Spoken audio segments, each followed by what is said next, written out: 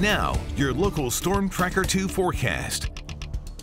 Welcome back, everyone. As we take a look on satellite radar, you can see there's very little activity. This was kind of the theme for the majority of our weekend. We didn't see much happening besides a good amount of those low-level clouds. There were some days where we didn't even see the sun peek out because that fog just stayed stagnant the whole day. Now, as we go into this morning, we are still seeing some of that dense fog, but we're going to make way to some partly cloudy skies. That's what we're expecting by the time we get to the afternoon hours. You can see the sun should peek out for a good amount of the day. Temperatures are going to be in the upper 30s to round it out just around the 3 and 4 o'clock hour before we decline back to the lower 30s, if not the upper 20s in the overnight hours. Now, a couple of things to know going forward are that we've got the dry weather that we're seeing today continuing through about the middle of the week. By the time we get to Thursday, that's when we start to see these changes come about where a good amount of rain and snow is going to begin to move in. It's going to happen later Thursday, more toward Friday, but we'll see how that moves in closer to the later portion of the week. The downside to this is that as this wet weather comes through,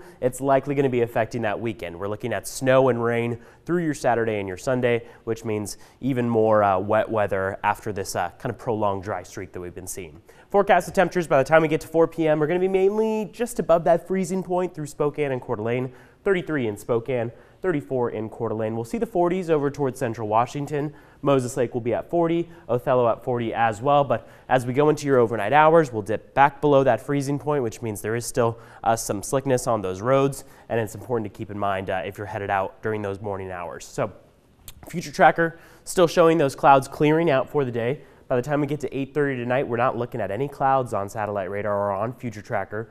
But computer models show this dry weather is going to continue all the way through your Tuesday and into your Wednesday. By the time we get to Thursday, that's when we start to see those clouds move in and a stronger chance for showers building from Thursday into your Friday. Now, on your 7-day forecast, you can see temperatures are pretty stable. We're not seeing too much of a fluctuation in these temperatures, but the important thing to note is that the dry weather that we saw begin in about the middle of last week is going to continue all the way through the beginning of your week now. Your weekend was dry. Now Monday, Tuesday, Wednesday, we're looking to stay dry.